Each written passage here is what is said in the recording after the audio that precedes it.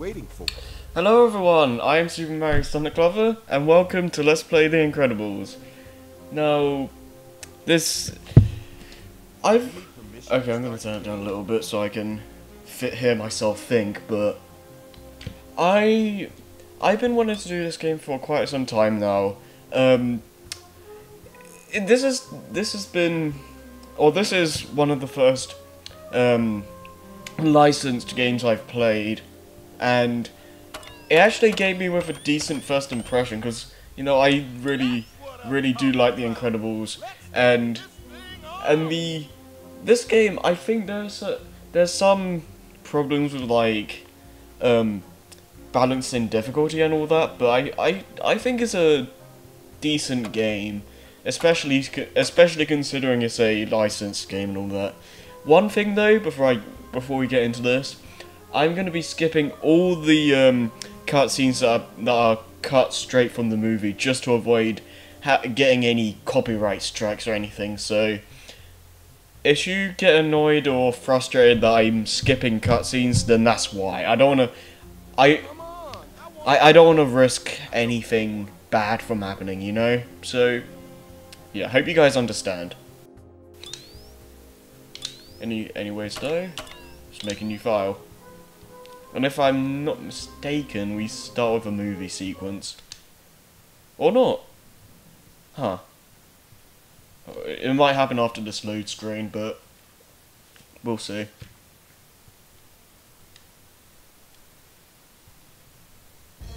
Yep. No, that's a movie sequence. Yeah, you have to get used to cutscenes being skipped, unfortunately. But when we get into in-game stuff, it's fine. It's fine. But as you would expect, we start off as playing Mr. Incredible. So, and in his nice little blue super suit outfit, I guess. You get your red outfit a little bit later in the game, about halfway, I believe. Anyways, though, I should probably explain some of the controls here. If you hold R, if you hold it a little bit or all the way down, you crouch like this. You can't move, unfortunately, but you can roll around. This can be really helpful in certain boss fights and avoiding enemy attacks sometimes. So there's that. You can also jump really high if you just press A when you're standing still. B is your general, like, combo attack, I guess. And Y is an interesting attack, because when you press Y, it's like this strong punch, you see. But once you get a certain item, lines will appear on your Incredibles icon up in the top left corner, and the more lines you have on that bar, the stronger your Y attacks will be. So you don't just do a stronger punch like that. You can also jump and press it, and you do like a slam on the ground. You pick people up, hold Y, I believe, and you swing them around and stuff like that. So it's one of those moves where the higher your bar is, the stronger your attacks will be, and it's one of those. Yeah, that incredible item is what makes the bar increase, but it's one of those items where you can kind of experiment with and have some fun with, you know? And I mean, the better you are, or like, the better you combo enemies, I should say, will give you, like, good, great, and all that. But yeah, that will also increase the Incredible bar. Like, you can just be generic and just use the, what was it? The, thingy. I forget what it was called. You can just be generic and just get the Incredible bars, Incredible items, but killing enemies and without having the thing disappear, like the whole Showtime thing and all that, it'll keep making the bar go up. So if you keep having that go on for a while. You'll just keep increasing the bar, but it does have a limit. So yeah, you can't just keep building it up forever. Yeah, there are quite a decent amount of hidden collectibles in this game, as I've collected like 2 or so. And also when you saw that little disc come up on the bottom right of the screen, that's basically your save icon. So when you die, you're gonna restart at that checkpoint. So, and also you can hold R and press B to do a little swipe, I guess. So there's that. But yeah, this game doesn't really start off too difficult, but it really gets difficult not too far off. Actually, it's not too good in terms of balancing the difficulty spikes, because like when you go to the 2nd or 3rd level with Mr. Incredible, the difficulty spikes way up and it's pretty ridiculous. So, and also this is another interesting mechanic. Once you see those things, just go to where the circle thing is on the floor, hold A until you go back as far as you can, then let go.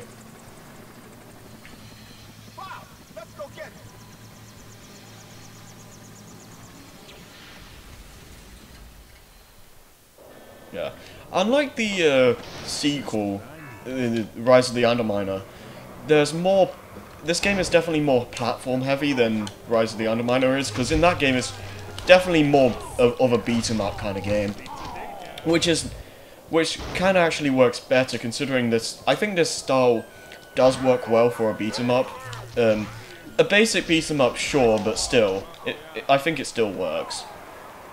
But yeah, this game does have a lot more platforming than Rise of the Underminer, and it generally works okay, but when it requires you to do really precise things, or when enemies are really obnoxious, it kind of becomes irritating, and you'll eventually find out about that stuff. But yeah, your string. yeah. Guess what? You can pick up and throw stuff if you have to. Yeah, just press X to grab like these, or like really anything.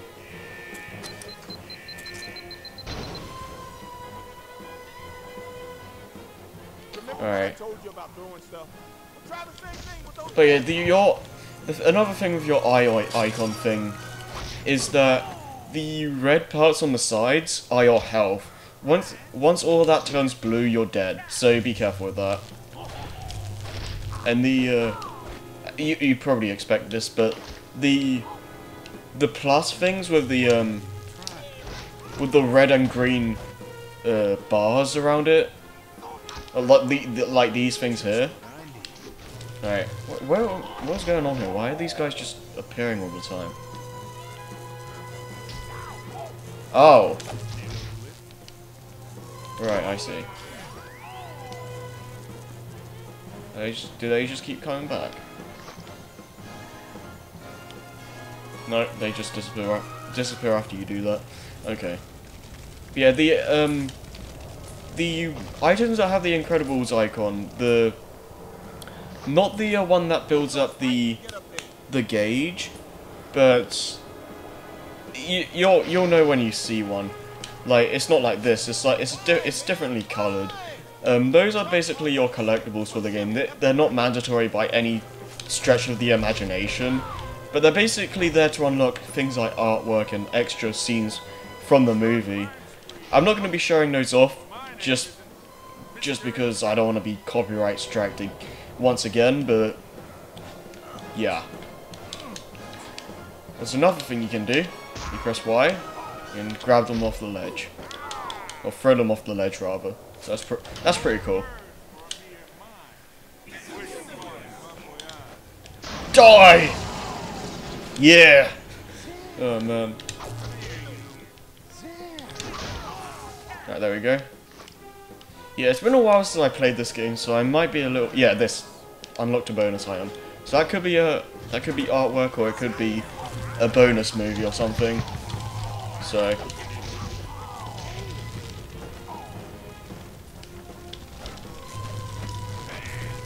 yeah, it's a little bit sloppy. The combat is a little bit sloppy when you try to run and fight, but hey, it's again this is actually kind of decent for a movie licensed game in my opinion. So, like it does have problems, but it's not like a bad game. At least I think so. I wouldn't say so anyway.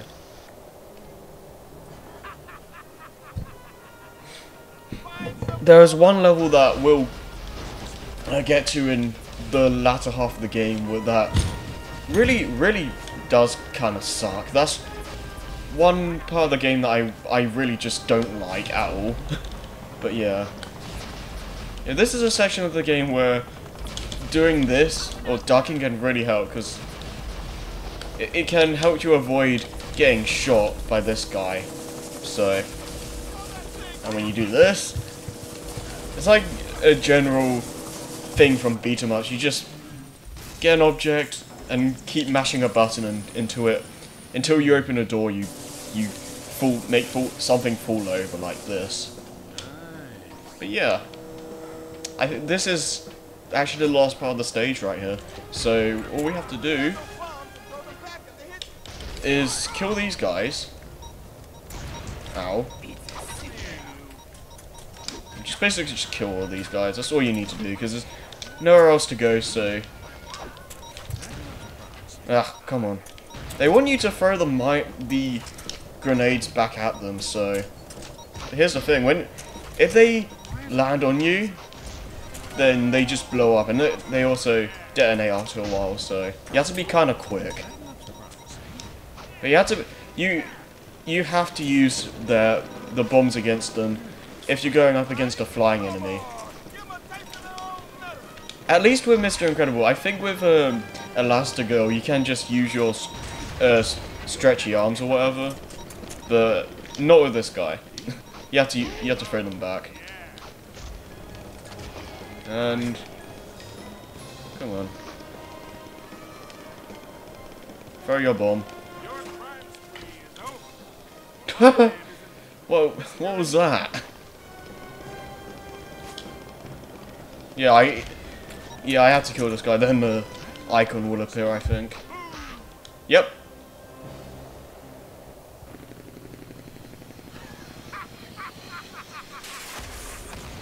Yep. Oh well, it'll just fall over. Alright, and the end of the level is just over here. Woohoo! And there we go. So it's a pretty easy short level. Well, it's not really short. That took 10 minutes, but it's a pretty easy beginner level. Though it could be a little bit toned down in some sections, maybe, but I think for the most part that's just me not playing this game for years. Because I literally haven't played this game for quite a long time. I don't know the exact details, but hey. Yeah. Alright, so you play as Elastigirl here, and basically it's like you grab onto like poles like this and you swing around, and it's basic gameplay with stretchy arms. Not really. I guess you can kind of compare it to the Werehog in the sense that you're climbing onto poles with your arms and stuff like that, but it controls completely differently from that game. So Press this button to grab guys from far away. yeah. Another warning about days like this. Yeah, the thing with Elastigirl though is that, unlike with Mr. Incredible where you can just keep people, like, you can hold on to people, you have to throw them right away. You can't, I don't think there's any way to prolong that. Maybe if you hold the expert, okay, I'm gonna try that actually. Yeah, no, you can't prolong that no matter how hard you try, so yeah, her combat is actually a lot better than Mr. Incredible, because you can be a lot more flexible, if you catch my drift, and Your reach gives you an advantage, right? she feels just better suited for combat, in my opinion. To activate your Incredipunches. Snappy. And there you go.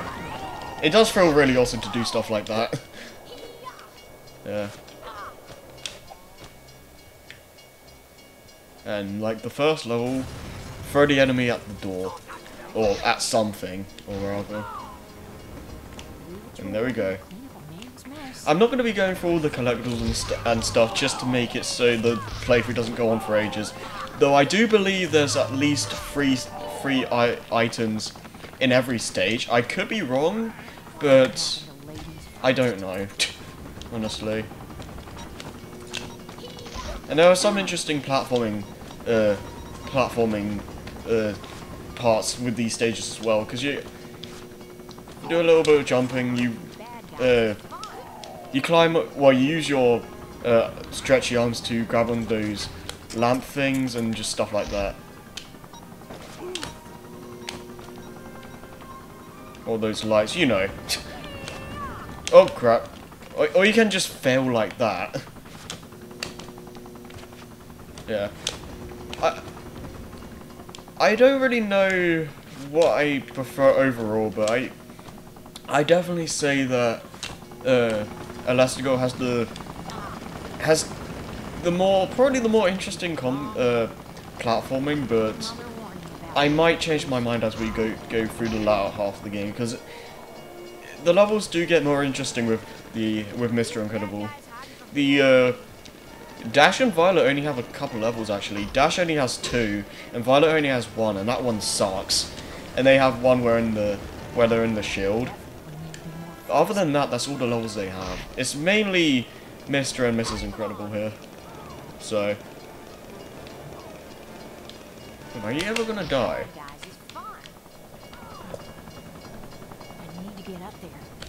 Alright, there we go.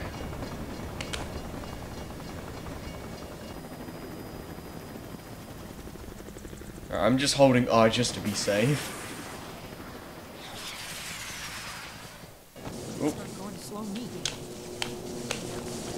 Yeah, you have to swing over there. If you touch that electrified water, you're dead. Straight out. What you have to do here, don't touch that, is throw them at that generator, I guess, and wait until it dies out. Or blows up, rather. But yeah.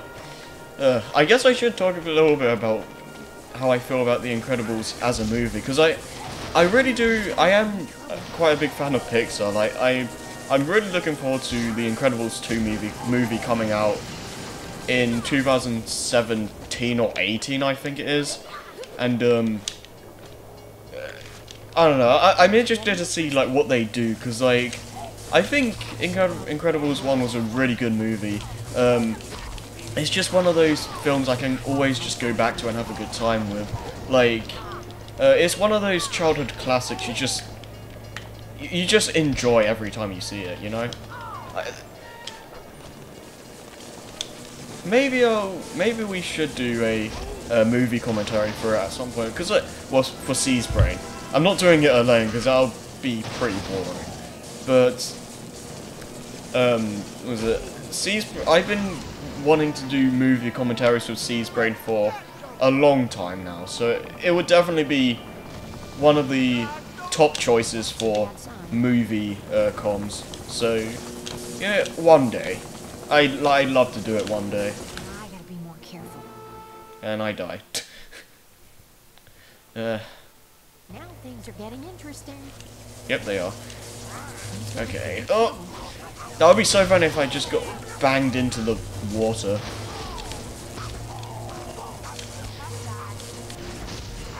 Oh yeah, you can actually grab people twice, so you just throw them at something and throw them again. I actually forgot about that. Like this. Well, that happened, so it didn't work, but... Alright, let's try this again. And that happened, because... Oh, screw it. Yeah, I think the flying enemies are too weak to do that. Alright. Now, one character you can't play as in this game, but you can in the sequel is Frozone. Oh, wow. You won't be able to play as Frozone in this game at all, so you won't be freezing anyone. And it was flashing for some reason there.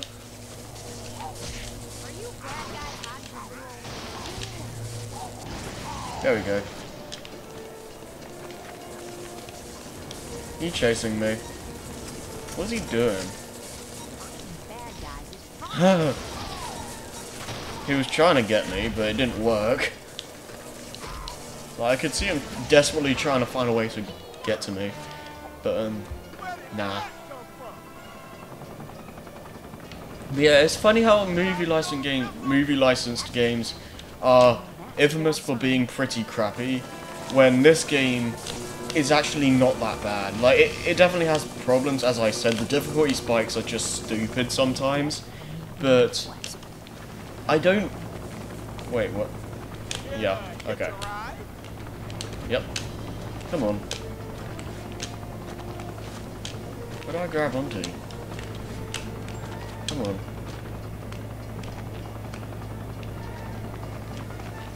There should be a thing coming up. Hello. There we go. What? There we go. That was weird. I guess I wasn't in the right location or something. But hey. Yeah, tell me what you guys think of The Incredibles down below if you have like watched it and it is a childhood memory of yours. Or, even if you don't really care for it, tell me why, because I'm not gonna yell at you or anything, but I'd just be curious to see what you think. You know, you can't please everyone, so. And you die. Nice.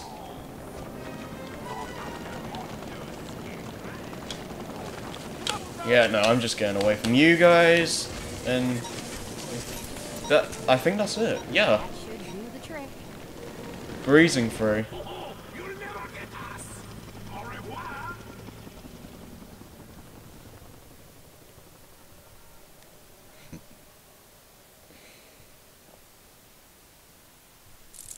And then she just kind of stays there.